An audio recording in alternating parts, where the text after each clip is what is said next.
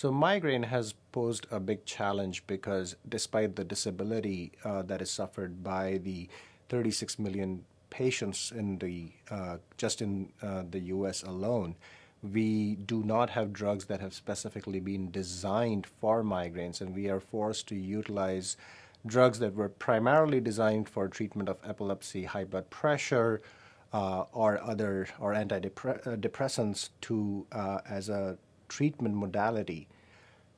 This group of drugs, if it becomes a reality, will be a landscape change because they really will allow us to proactively prevent the disability coming from the migraines instead of trying to catch up after the migraine has happened and try to treat it with pain medications or even migraine specific medications that do not seem to work as well as this might prevent the headache from occurring in the first place.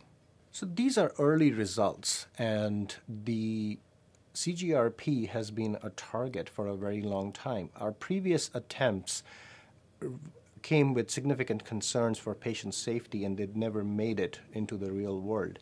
This time around, we have a fresh approach. We do need more studies before we are ready for prime time.